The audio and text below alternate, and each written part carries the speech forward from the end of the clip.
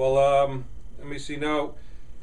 I know that you're in incredible shape right now, and you're 50 years old, probably in some of the best shape of your life. And what do you think of the importance of working out and eating healthy is to maintain your your life and to be able to stay in shape as you get older? Bob, I think that's the great thing about fitness.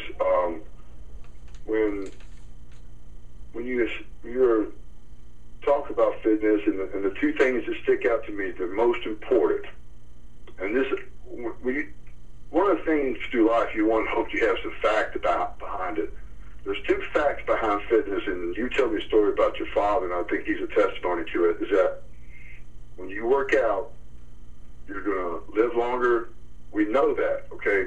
And you're going to do things life and longer that you want to do. Those two things to me interest me in fitness right away. I think too, Bob, we all remember that silly little book that we all saw one time about the guy getting the sand kicked in the face. I'm not exaggerating. Yeah. I saw that at a very young age, and I wanted from that time on to,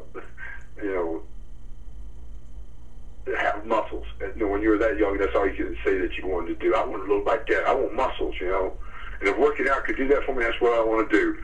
So I guess like in the third or fourth grade, I wanted to do that since. But the two things that would stand out, you live longer, you do things life longer. I saw a medical journal the other day. They did autopsies of people that ran and worked out. Ran and just worked out, and people that did neither. The people that did both, their internal organs were somewhere 10 to 20 years younger than people who did neither. Wow. Wow, that's a testament right there. I mean, I've been told that I've heard some people say, look, if you had a car and you wanted to make that car last 90 years, are you going to put all crap in it, or are you going to put just the best stuff in it? So. Well, now, Bob, the thing about fitness is not just going to the gym, and you made a good point there. It's what you put into your body. And, man, if people understood what I had to eat in a day and the boredom eating the same old things. Thing is, Bob, there's the thing about being in shape, there's not a lot of things that are we don't know, things like that. I get the chance, Bob, to talk to some of the greatest minds in the medical field about the human body, and I was talking to a physician the other day. He said, Sid, he goes, and I'm not putting myself forward, but he says, talking to you, he goes, you know about as much of the human body as a doctor does, but the thing is, the difference between me and you, and I know for sure, Sid, because I went to school to learn it. The difference is I don't have the discipline to eat and do the things that I know that it'll take me to look and really be the person I want to be. That's the difference, Bob. Yeah. A lot of it is the discipline. That's the thing. I mean, a lot of people know, I guess, and just don't want to take those steps to do what they have to do. Now, I know you've done some self-defense before. I think you did Taekwondo when you were younger. And what do you think of the importance of knowing some self-defense and martial arts, even for women and for people as they get older, or for the youth? The thing about there's so many things about Taekwondo. We could call it karate. We call it MMA. We call it jiu-jitsu or whatever. For sure, karate and Taekwondo. The thing I found to be the most important, one of the couple things important for me, and I had both my sons that do it at an early age too. We'll start with the basic things it does for you. It teaches you how to use your left, if you're right-handed or left-handed, it teaches how to use both hands and both feet equally. So if you start at a young age like I did, 3rd, 4th, 5th grade, and carry on with it as you get over, it's going to follow you through all sports, Bob. And when I played baseball, from my youngest days in baseball, I was a switch hitter. I could shoot basketball left or right-handed. Those are things right there. That's for sure it does for you, for sure. Another thing I know it does for sure, I was a skinny little kid with not a lot of confidence. It gives you a lot of confidence.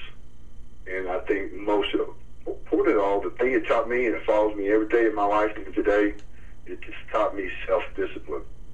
And without a doubt, those three things for sure. Oh, great, yeah. You make a lot of good points. Now, I know it's been a long time, Sid, but one question for you is, do you remember what your first actually professional match was like? Can you explain a little about that to us? I can, Bob. It was I was sitting at home. I was still in wrestling school, and I can say this now, but then they didn't want you to know that wrestling wasn't real, okay? And so I was at home eating supper. My karate teacher was named Tojo Yamamoto, who's a legend in this area. He called me on the phone. He says, "Hey, Sid," I said, "Yeah." He goes, "You want to wrestle? You want to be a bodyguard tonight?" I said, "Yeah." It's Mid-South Coliseum. Bob, that's the biggest accomplishment at that time that anybody came out here could ever accomplish. I said, "Sure." So I got over to the Coliseum, and they came to me and said, "Okay, we need you to be at that point would be, we need you to be in the corner tonight with the fabulous ones against the sheep herders, and you're going to be like, and the sheep herders corner was going to be John Boyd, and you're both going to sit in chairs, and this is your object. If he gets out of that chair, you're to go over and put him back in the chair." And I'm thinking, okay, and you're going to tell me this is all not real, and tell me really, I said, "You're going to tell me the rest of it." And they made me sit there, Bob, all night long against that wall. And then every once in a while come out and go, "Okay, you know what to do?" I'm going, "Yeah."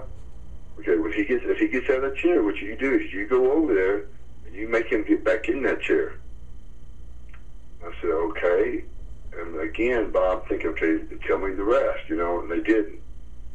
So when it come time for the match, we go out to the match. They had me sit down in a little aluminum folding chair, and they said, "Now if he gets up, you got to get over there and put him back in that seat."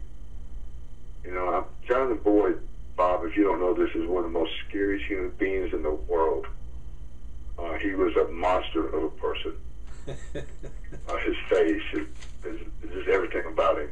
And he looked like Ox Baker, if you know who that is.